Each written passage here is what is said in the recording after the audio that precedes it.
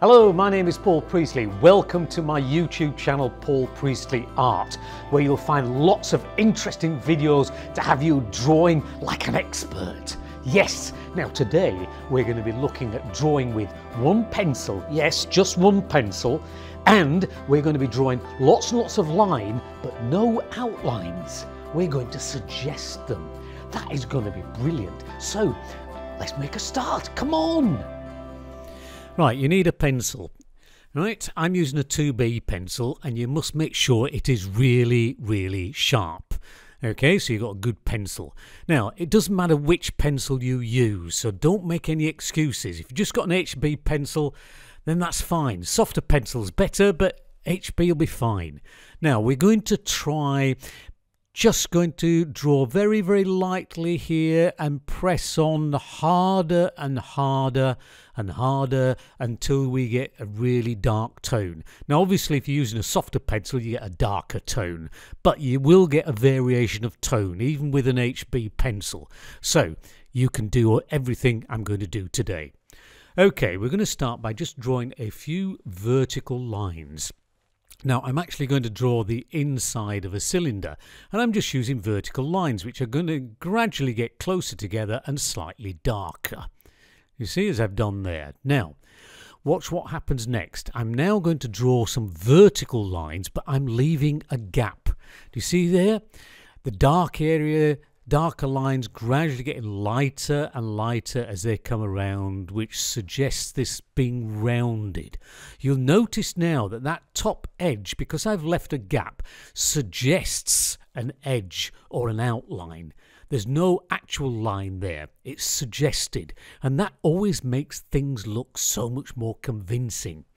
Now, drawing this section here, similar sort of idea. Notice how the angle of those lines vary as I'm going around this strange shape. And you'll notice again, I've suggested an edge. Not drawn an outline, I have suggested an edge. And I'm doing the same here. You can see the lines are getting lighter and lighter as they come around to give that suggestion of tone and difference. Notice here, I'm putting some more vertical lines on and pressing on harder on the left-hand side, and it creates that roundness to the object. So you can see how you can suggest 3 dimensions just by varying the tone. Now, we'll wonder how long it will take you to work out what this is that I'm drawing. You'll notice again that the angle of the lines is really important in this drawing. Notice what's happening to those lines. Now, again, I'm going to draw a whole series of other lines now underneath. Notice that there are a slight angle to the ones above, so you're suggesting a curve there. Do you see the idea? You've got that sort of curved shape. Going to do the same along here. Notice no outline. Now this is a crucial bit. Hopefully this will give you the clue as to what it is. Notice these lines now are coming out at an angle and are curving. Get the idea? Twisted leaf. You see? Very clever. And we've just suggested it just by using line. That's all we've done. Add in a few other lines now. This is called cross-hatching, where we're going across the item and it creating a little bit more depth and tone. You see? So we gradually build it up now by just simply putting layer upon layer of cross-hatching. Now, if you haven't got a very dark pencil, just by putting layer upon layer will darken the tone. So you can build up the layers just by using line. It's a very sort of clever thing to do. Now, if you look at the drawings of Vincent van Gogh, for example, you'll find, particularly in his pen drawings, he uses line all the time. Line is very suggestive, and if you get the angles of the line correct, it tells you something about the structure of the object. Notice here now I'm putting a little bit of darker tones in, but notice the edge is that leaf, you see? The edge is suggestive, there's no outline there, yet you fill in the outline because it's suggested, and when you do that, it makes the drawing look so much more convincing. You imagine drawing this with a big, thick, heavy outline all the way around all those bits. It wouldn't look convincing at all. So, we'll just finish this one off by putting a few more little darker tones on, you see. line again, suggesting the shape and the curve of this leaf and the shadow underneath the leaf. You see how it works? Now, imagine you were doing something like drawing the horn of a cow or a long tube or something like that. Notice what I'm doing. I'm just doing curves, round and round and round with my fingers. Do you see there? And they're just getting larger and larger as I come towards me. And you'll notice how it makes the horn or the tube or whatever look as though it's going into the distance. It looks as though it's going further away. You see? And all I've done is by drawing that curve going backwards and forwards with my pencil. Now I am just going to add some shadow to that, and I do that simply by adding a half curve. You see, just coming down the side of that cylinder there, and it makes it look three-dimensional. And it's very, very simple. You see? It's not a difficult thing to do. It's just a matter of practice. Now, imagine you were drawing a donut. Yes, a donut. We're just drawing lots of half circles. Look, do you see? Just going round and round and round till we get to the bottom and it becomes almost vertical and then begins to curve the opposite direction. You see? And that way then you'll get this donut shape. Okay?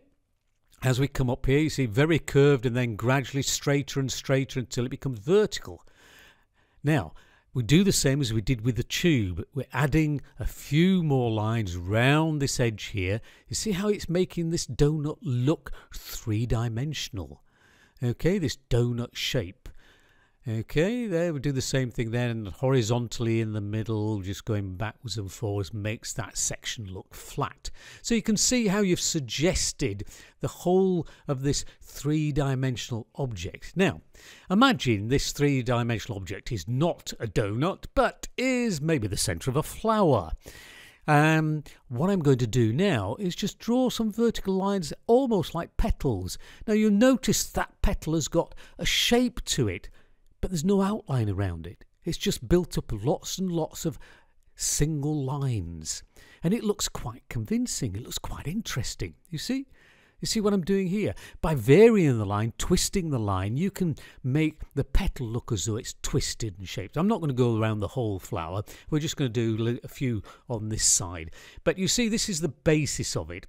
I've just drawn those very, very simply, as you can see.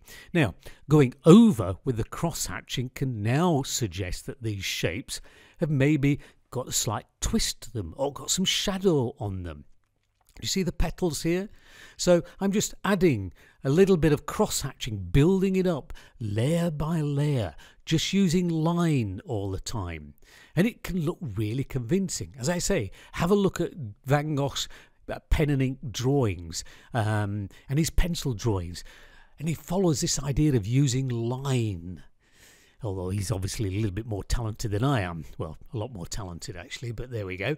Still, not to worry. Look at this now. You see, we are beginning to suggest petals which are behind the ones in front, so they're going to be much darker. So we're using much stronger tone by pressing on with the pencil much more. You see the idea?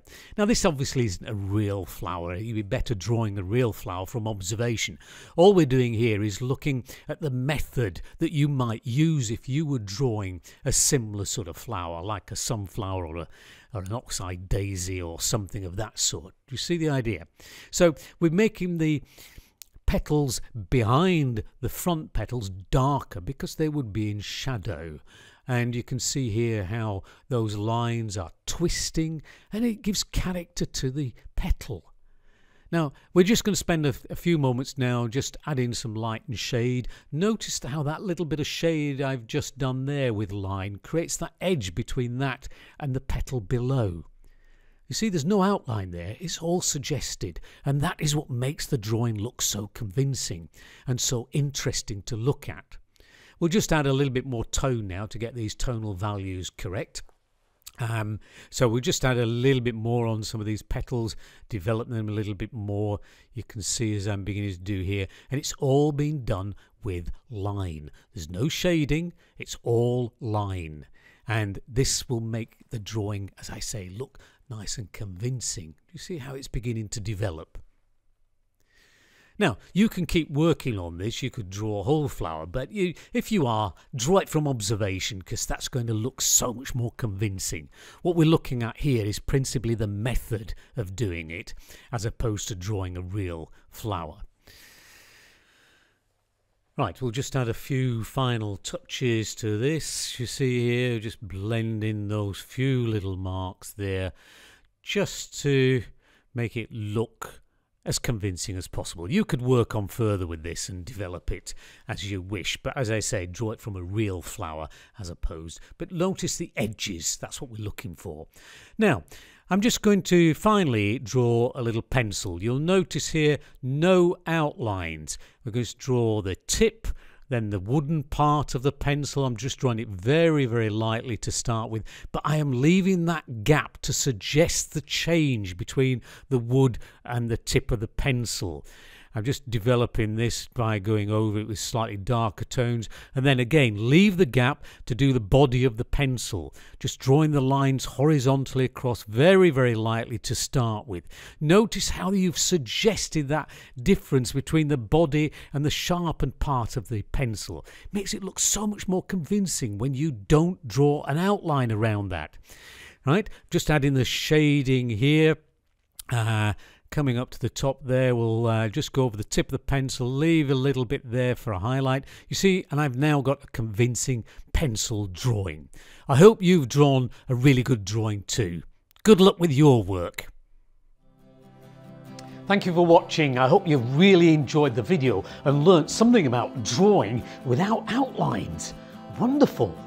If you have, then please subscribe to my channel. Make sure you click the little black bell as well, then you can get notifications of when I make new videos. If you want to support the making of these videos, and that would be much appreciated, then please check out my Patreon channel, where you'll find lots of interesting rewards in return for your patronage. That would be wonderful. I'll see you in the next video. Goodbye!